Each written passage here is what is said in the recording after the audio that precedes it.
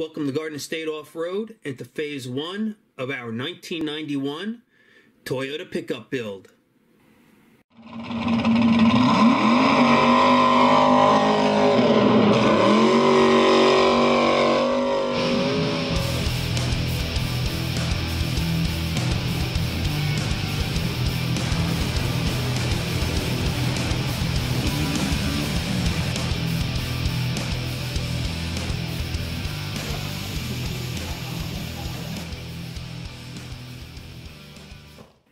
In my search for a Toyota truck for a trail rig build, I came across this 1991 Toyota pickup.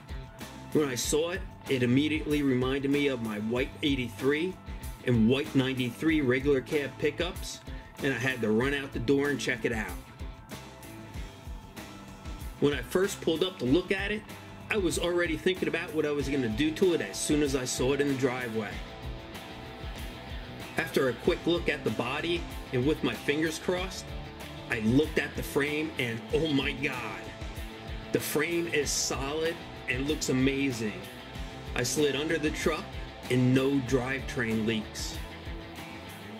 Starting to shake as I am opening the door and seeing the interior, my jaw hits the ground. Not even a crack in the dash. And the owner starts to tell me the bucket seats were out of a Tacoma or 4Runner and look new.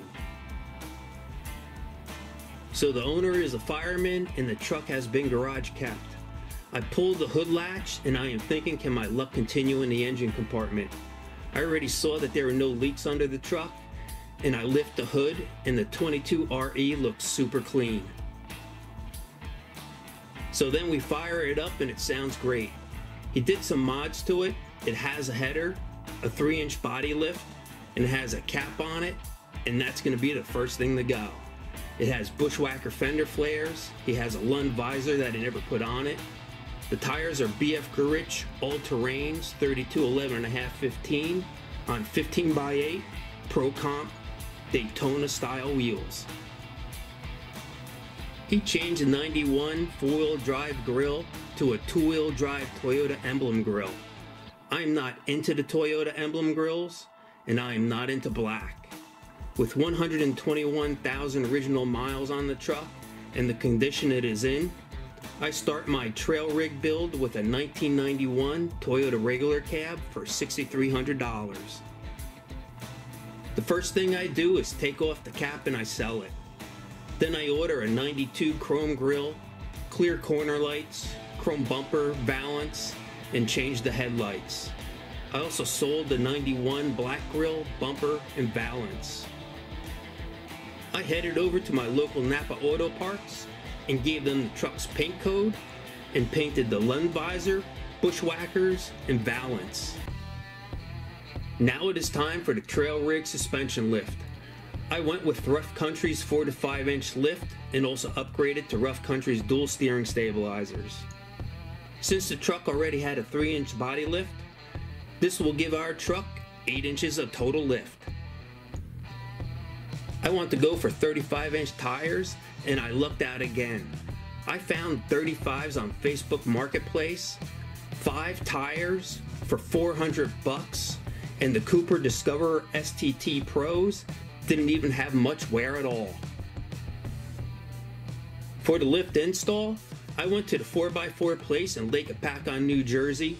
They have worked on 3 of my Toyotas and my 90 YJ in the past. They do an awesome job and have the latest state-of-the-art equipment.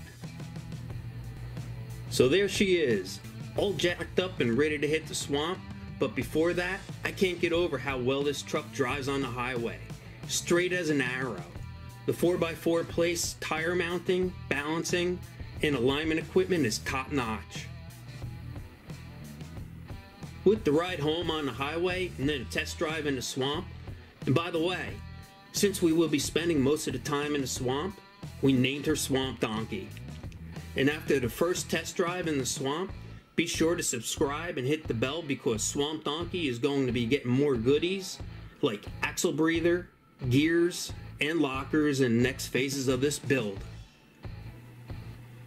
Thanks for watching and let us know what you think. What would you like to see next? 529s and lockers are in the near future, maybe a winch and some other deals we found on Marketplace to come.